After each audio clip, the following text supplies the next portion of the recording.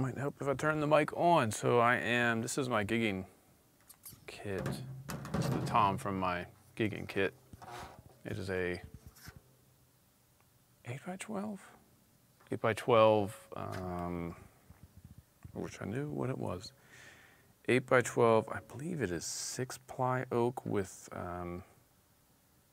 6-ply maple re-rings. Yeah, it's definitely 8x12. Bucks County with a really cool blue finish. This was the early version of the Prime series. Now they have straight shells, but this one has re-rings. I've used this on every gig since the beginning of the year. I changed the heads back in January, and I'm getting to the end of the gig season, the hefty gig season. So I don't want to change the heads yet, but what I want to do, because the last gig, where was that? It was an outdoor band shell type of thing, very concrete, you know, a concrete stage and like a big amphitheater. And it was just starting to sound a little bit out. So I want to go through and just kind of retune and refresh. BB Photo, can't stay for this. Before I forget, check out the Jazz Fusion track. Phil Collins on drums, Brand X, Born Ugly. Absolutely will check it out. I've been on a bit of a Phil Collins kick recently, mostly with his playing with Genesis, so I will definitely check that out. I think he's starting to go a little bit forgotten as a drummer. The Genesis stuff is just so fun and cool and not overly kind of written out. I'll definitely check it out. Thank you. Brand X, Born Ugly. So the bottom head I've got kind of it wasn't really out. It was like 2 lugs that had gotten a little bit higher than the others.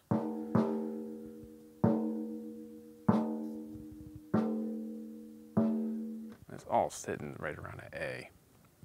So I want to see where the batter head is in relation to that, because this is the head that every gig I'm kind of quickly detuning lugs and stuff just to get it to sound better in different rooms. Take the gels off.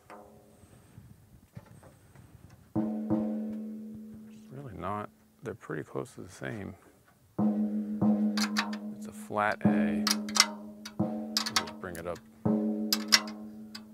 So both heads are reading 224 hertz. Turn the filter off. The filter, okay.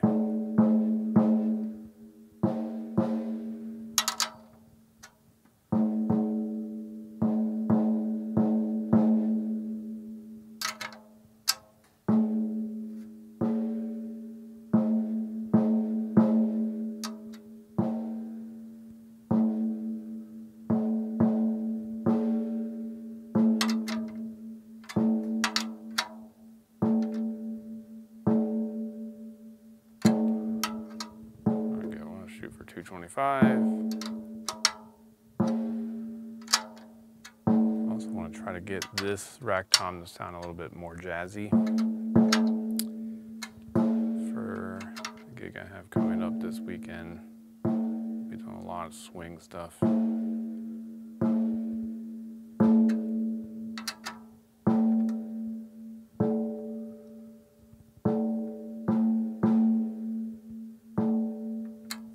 Yeah, if I can, I always tune with a timpani mallet. This happens to be a ProMark PST4 staccato, so it's not super fluffy. All right, I'm not going to go insane about it, but that's pretty close. Just put it on the kit, hit it, and see what we got. So in theory, with both heads tuned to the same note, it should be pure, and then it should have the longest possible resonance given the tension that the heads are under. But sometimes it's not the best sound.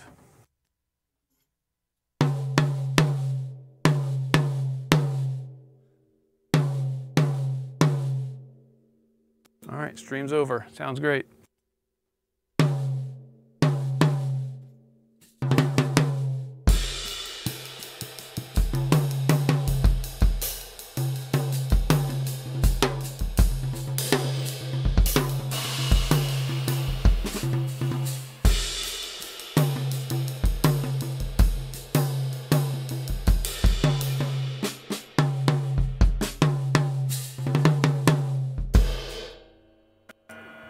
Seriously, there is a bit of an overtone, I know, in certain rooms. It'll be annoying. Let's see what pitch it is, though.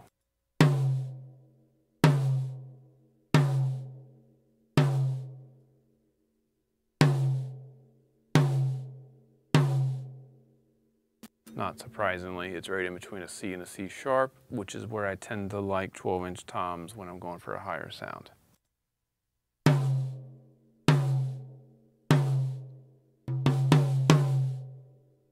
So I have two options here. If I want to get this up to a C sharp, which is where I wanted to put it, I could either tune up the batter head and make that would mean the batter head is higher than the bottom, or I can tune up the bottom head. I like the way it feels.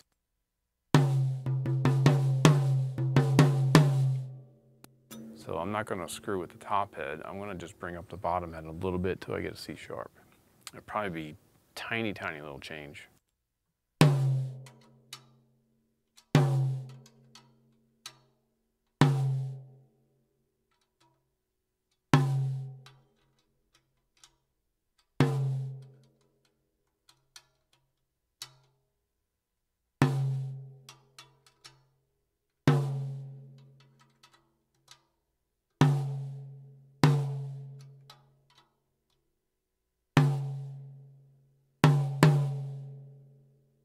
There it is, C sharp.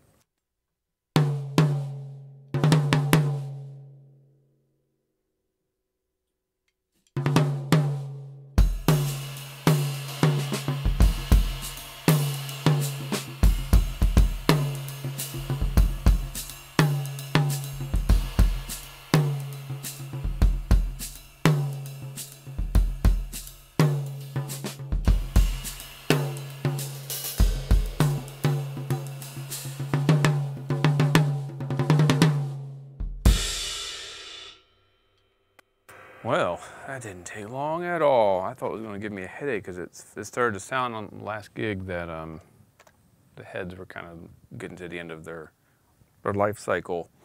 Starting to get a little bit of like wobbliness, but really just had to kind of balance out a couple lugs.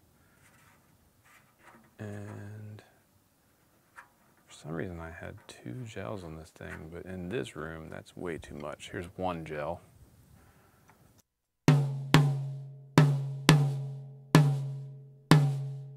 Done deal. G1 coated on top, an old G1 coated because I put it on in January, so it is seen a lot of action. It's not dented. There's starting to be a tiny little bit of little denting, definitely a lot of stick marks. The coating is not wearing off, but it's starting to flatten out a bit. Bottom head is a clear G1.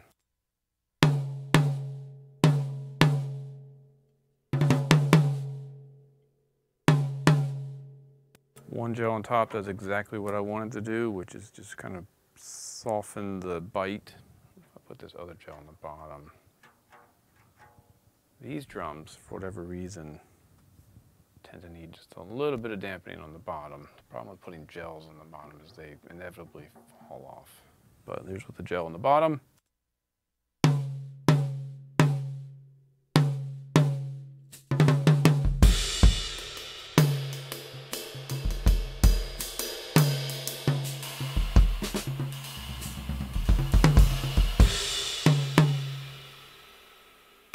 So I think for a very live room that might work. In this space, it's too much. So I'm going to do my patented trick and just put the spare gel on the shell under the tom bracket. So if I need it, it's there. What would you tune it to for traditional jazz or bebop? How much higher? Good question. F? C, F. It would go up to an F. I would have, essentially I would have my 14 tuned to where this 12 is. and then I would take the 12 up to an F. So the bass drum is an F, floor tom is a C, rack tom is an F, snare drum goes above that to like an A flat. So it's like a minor, an F minor triad with the fifth in the bass. So it would be, what is that? A major third higher on the rack tom. For a bebop sound, which is really high, and it's designed to minimize the volume. That type of tuning is a much more controlled sound, very little sustain, lots of quick attack, very responsive at low dynamics. This is more kind of a, I would say, big band, Motown kind of tuning.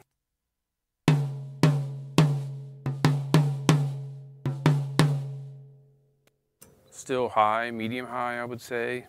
If I go any lower, then it'll start to kind of fatten out and get kind of more punchy, and that's not the sound I'm looking for this gig. It's like swing music, shuffles, blues, Motown.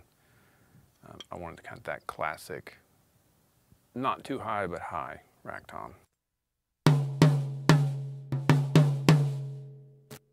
So all I did was I just found where the bottom head was already sitting. It was like an A, but slightly sharp, with 225 hertz, I believe, at the tension rod overtone. Matched the batter head to that. So then I knew the whole drum was at least balanced and in tune with itself. Listened to it, notated what I was hearing, which was a little bit of bite in the overtone, and the pitch needed to come up a bit. So I liked the way it felt, so I adjusted the bottom head higher.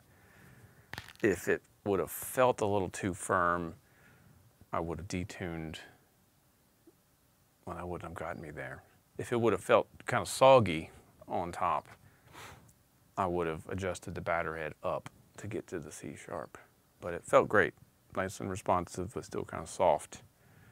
So I used the bottom head to bring it up to pitch. I would try to tune the batter head for feel, and then use the bottom head to adjust sustain and overall pitch more often. So, I mean, literally that took 5 minutes.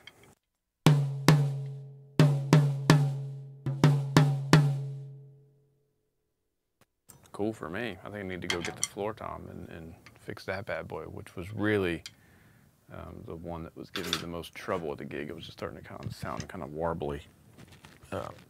So, let me go grab that drum and I'll be right back. Don't go anywhere.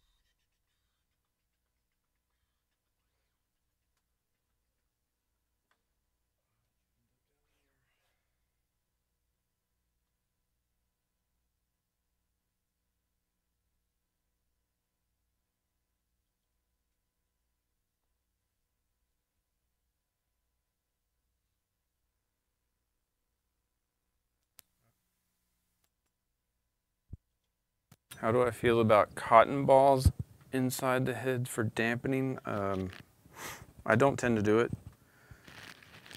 I have done it. I think it really works best in the floor tom, just to get the bottom head to stop vibrating with every bass drum hit. I don't think of it, sorry, let me get this fixed.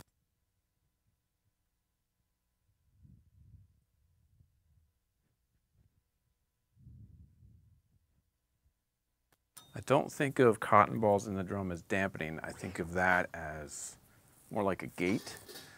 So like the floor tom on big stages where everything's mic'd up, Now you've got a floor tom, you got a mic on every drum and everything. The floor tom will sympathetically resonate a ton, which can be a pain in the butt for the front of house. The cotton ball will keep that bottom head from sustaining as much. And then you don't have to gate it as aggressively. So I think of cotton balls inside the drum more as a gating option to control sympathetic hum. It's not really dampening because the heads are still open. Dampening is like a tone control for me, not a sustained control, most often. Yeah, floor toms can definitely be boingy. This one was starting to just sound kind of like fuzzy and just weird, so something got out of balance. So let's see where the bottom head is. This one has gels on top and bottom, so it must have been giving me grief on one of those stages.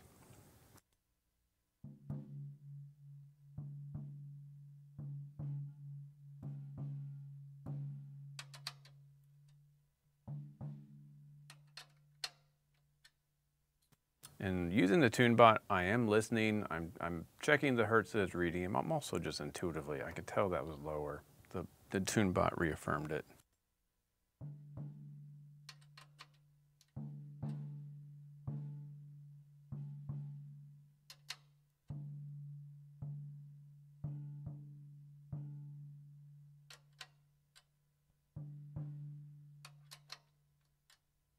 You're always kind of chasing at least what I'm trying to do is I'm trying to chase the highest one, which often means I'm constantly adjusting everything else. So you're hearing that in my lavalier mic pretty loud.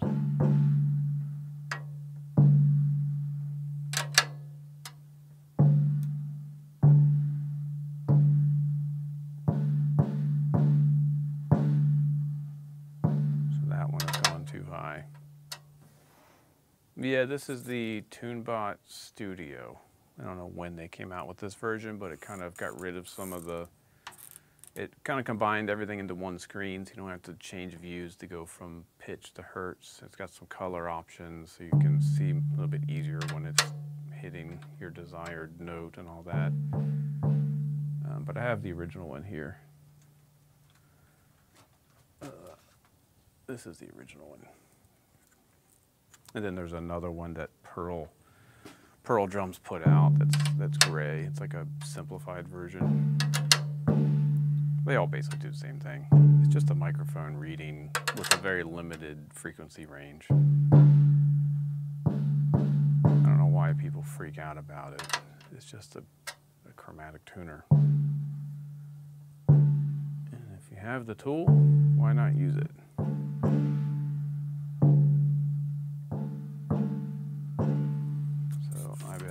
Over here, yeah, it can be deceiving. All right, 145 on the bottom. So I'm just going to match the top.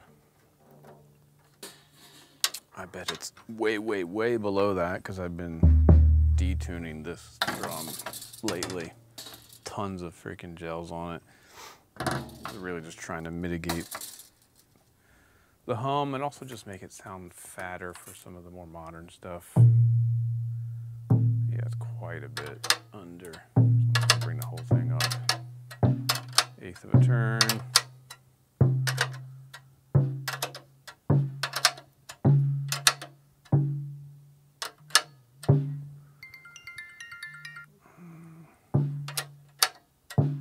It's probably the Subaru dealership. Tell me that my car is ready. 145, 145. I mean, it's a testament to two things here. The quality of Evan's heads, because, I mean, I'm really cavalier when I get to the gig. Like, oh, it sounds too boingy. I just like aggressively detune lugs to get it to work in whatever room I'm in quickly. Like in 30 seconds, I have to have this thing kind of sounding good in the room.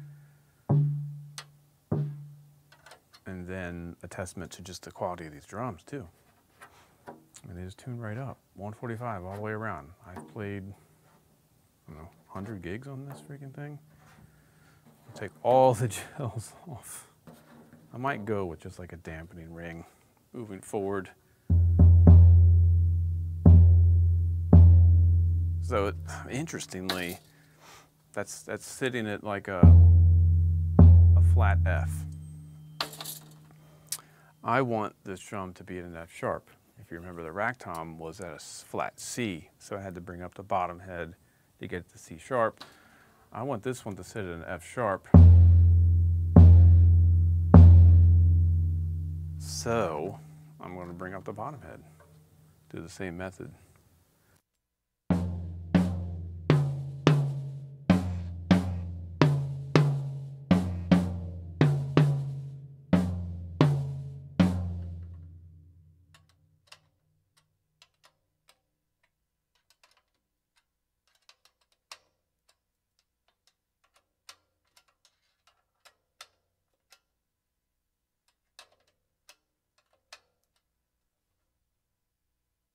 I think at most I did an 1/8 of a turn.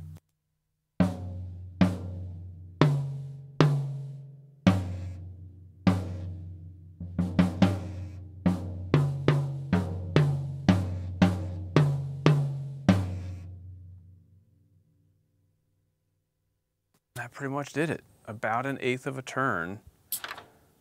Once I had them matched, it was about an 1/8 of a turn up on the bottom head to get it up at a minor second to the F sharp. So I'm going to just steal the legs off of my relic kit here. So let me take off the stick bag. Okay, give me a second here. I want to rob these legs.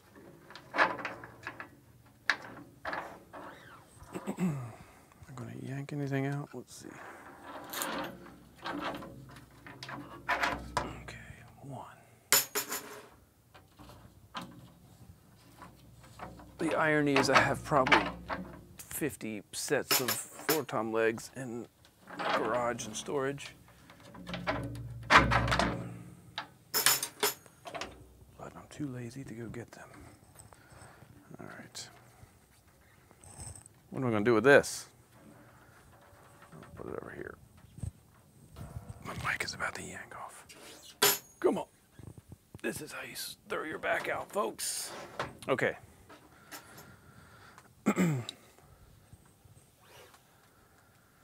All right. I went to see my buddy Brian Wolf play a gig here with his kind of New Orleans funk band. And we were geeking out over tuning because he had just, that was the first time he'd used his bigger Ludwig kit, 13, 16, 22, and tuned it up for that kind of like New Orleans, the meters kind of sound. And it sounded amazing. And the pitches he had were F sharp and C sharp in the toms, which is why I'm stealing it right now. Let's take the gel off the bottom head too. Ooh, that's gonna have to stay there. Not my favorite dampener. Won't mention who it is, but it's not good. Okay. So this should be, now that the legs are on it, it might be off. F sharp, C sharp.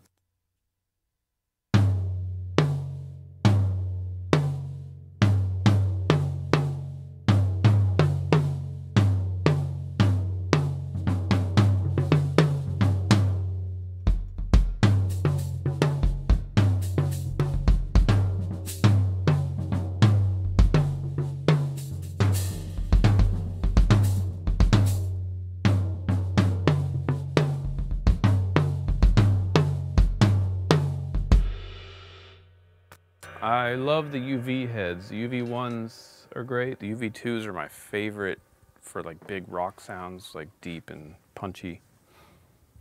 I have those on my big kit, 13, 16, 18, 24. The UV twos sound amazing. UV ones are great too. Just honestly, I don't need the extra durability on toms, so I use the UV1 most often on the snare. If I use the UV1, it'll be on the snare most of the time, or the bass drum, because that tends to wear out quick too. There's a UV EQ4 that sounds amazing. But on toms, the G1s or sometimes G2s are all I need, but the UV2s are really great.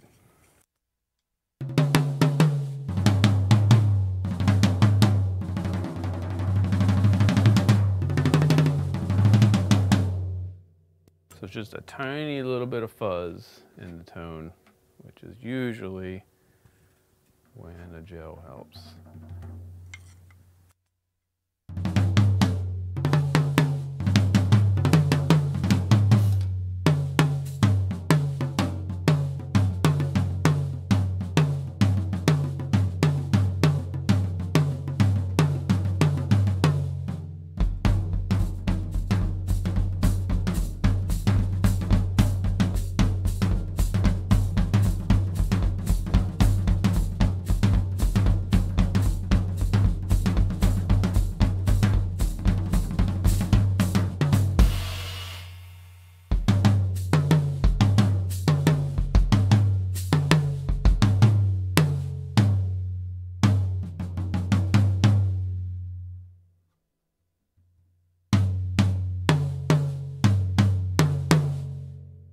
So that's with 2 gels on top.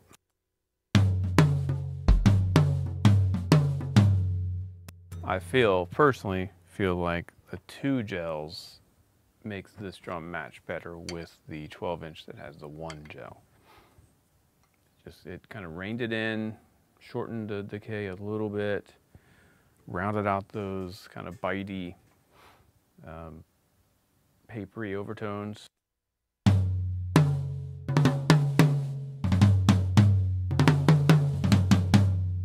And also knowing there's going to be a microphone stuck right on here, and chances are the audio engineer is not going to be wanting to spend a ton of time EQing and all that stuff. So this helps kind of bring it more into like PA ready.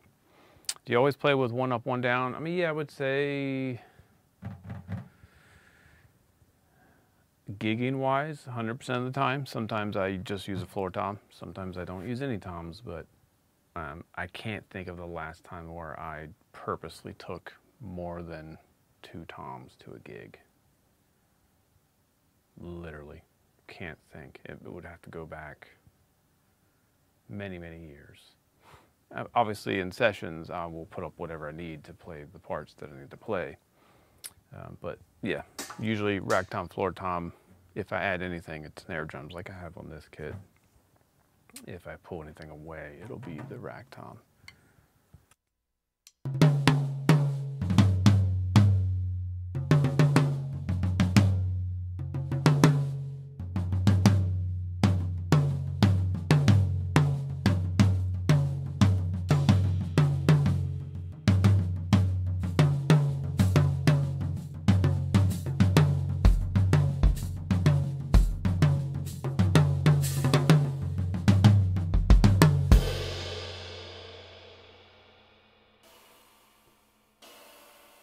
Now this snare is probably going to sound really weird with these toms, but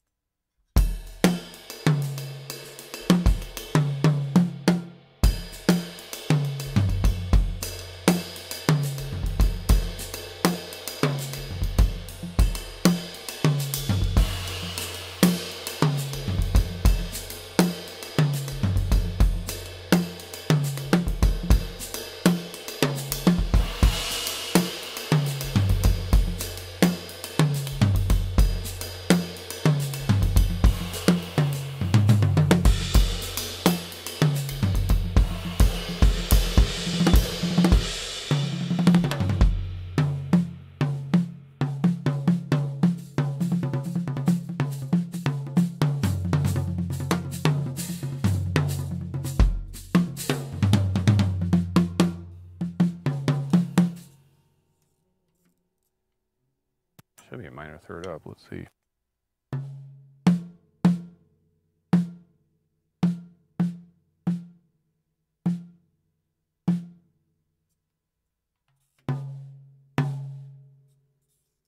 major third up. It's an F.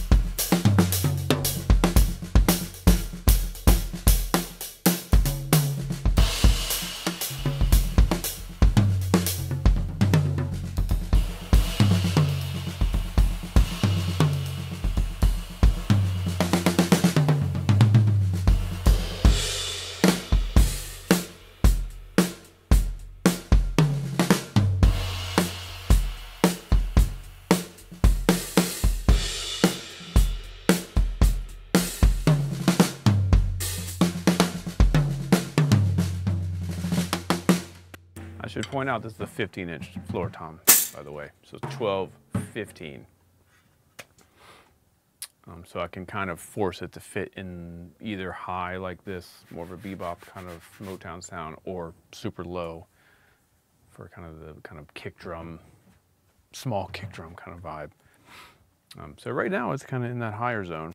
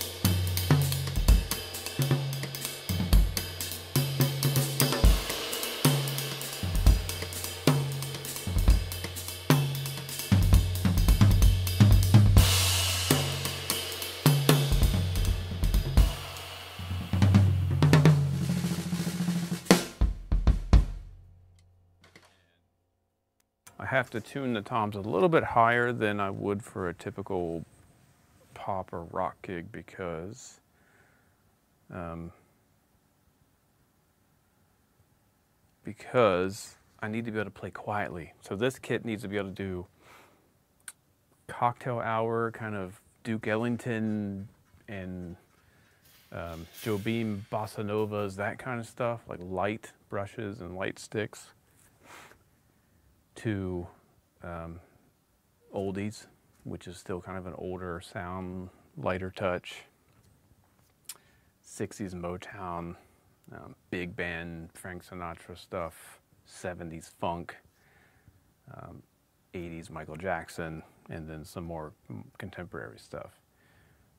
So I've found it's better to tune them for the quieter stuff, so you get a decent tone and a softer dynamic.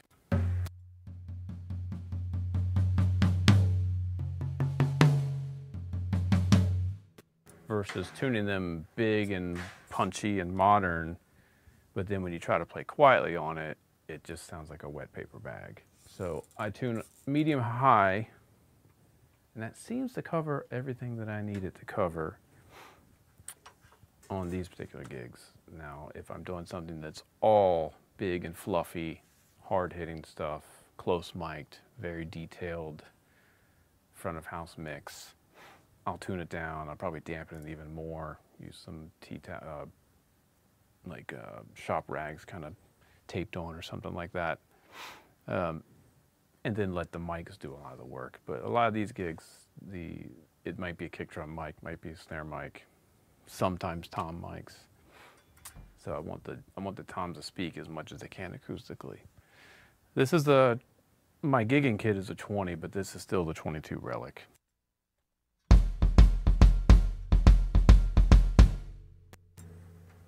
The kick that matches these toms is a 20, 15 by 20. Sounds amazing. Yes, I do endorse Evans and ProMark.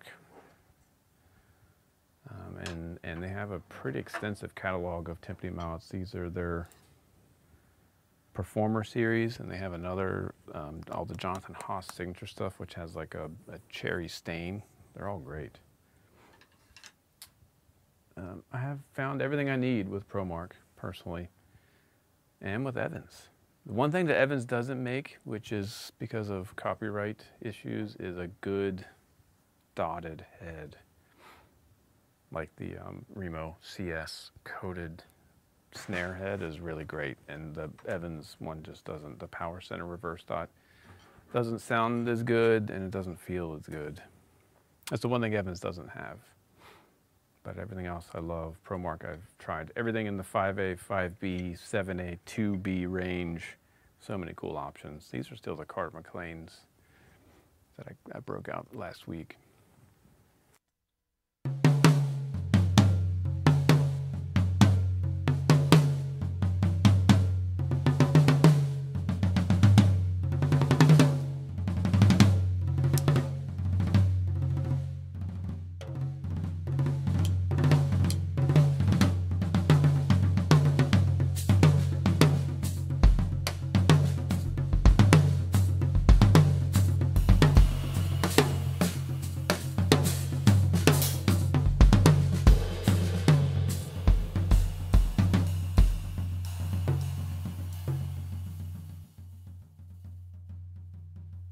At this tuning, I can play lightly and it's still giving me a nice tone.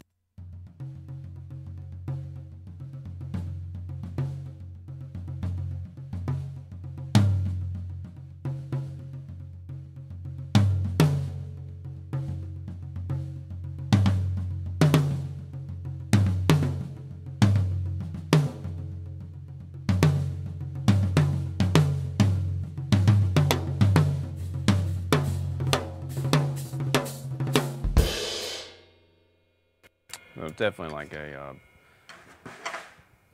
all-purpose medium-high tuning, John Bonham-ish, but smaller drums, Motown, all the Motown drum sounds are kind of like this. Al Jackson with a lot of the stack stuff sounds like this. Yeah, so that's it. No other questions. I'm going to hop off, go pick up my car for an out-of-town gig this weekend. I'll be back on tomorrow. Tomorrow's Wednesday. Goodness. And yeah, I have some other stuff I want to do on here, but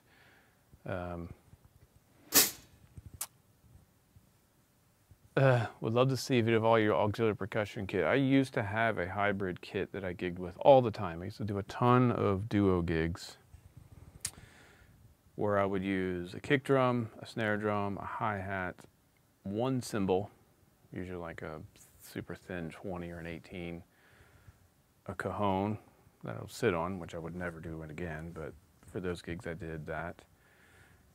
Congas for the toms, the djembe over here, and then tons of shakers and tambourines and stuff. It was a lot of fun. Very rarely do I gig with a cowbell, but I have to start playing a bunch of cha-chas here soon. Yeah, maybe I'll set up like, and then the other kit, which was super fun, that I designed for the more kind of electronic alternative bands I was playing in. Kick with a trigger, main snare with a trigger, this tiny 12-inch guy over here for kind of like drum and bass snare drum sounds with the jingle hit. Roland SPDS sample pad in the front so I could start and stop loops and play samples, and it was also what was housing the triggered sounds for the kick and snare. Sometimes a floor tom. X-hat like this. 1 or 2 cymbals, and I would do stacks and things. Hi-hat with all sorts of stuff. That was a fun kit because I was blending live drumming with electronic sounds and loops, not using a click track, but like starting and stop shakers or different like electronic loops that we would create. So we could play as a band, but the rhythm section sounded like it was programmed, making it kind of hit a little bit harder through the PA, and then we could change the kick samples in every song. We would change the snare samples in every song. That was a ton of fun. That kit felt like my kit, like something unique that I had developed. And those bands dissolved, unfortunately. But this kit that I put together for this gig with Jeff Taylor is kind of feeling a little bit like, oh, I found a vibe. It's sort of ambidextrous because I'm going to be playing a couple times with the right on this snare over here and left on the remote hat, or like this with different things. So this kind of feels kind of cool. No double kick pedal though. That will be the next thing I would tackle whenever I need to do some double kick. Hasn't come up in many, many years. Anyone asking me to play double kick. All right, I've got to go. Thank you for logging in. These drums sound cool to me. I think they're all set. Hopefully you learned something. I get both heads the exact same frequency, and then I adjust usually the bottom head to get the pitch I want. Or if the feel is weird, I'll mess with the top head. Don't forget Brand X Born Ugly on it. I'm going to put that on right now as I'm getting set up for my next project here. So have a good day. I'll see you tomorrow noonish.